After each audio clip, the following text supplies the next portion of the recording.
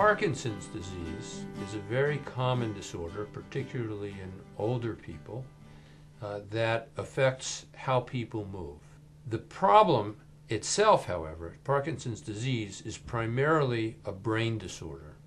This is a disorder that has no known cause, which affects a very tiny region in the brain that's primarily involved in controlling movements.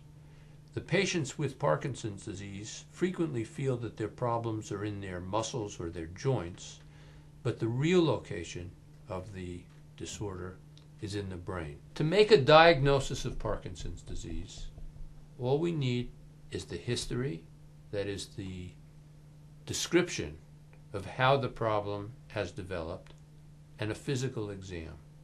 Laboratory tests are actually not of value in Parkinson's disease, and the only reason for doing testing, like an MRI or a CAT scan, is to make sure that there isn't some alternative explanation for the illness. It's not the end of the world to be diagnosed with Parkinson's. As a matter of fact, when I was being diagnosed, they gave me three choices of what it could be. It could have been ALS, it could have been a brain tumor, it could have been Parkinson's. I said, well, if I have my choice, I'll take the Parkinson's. Thank you very much. Yeah. And I was fortunate I got Parkinson's.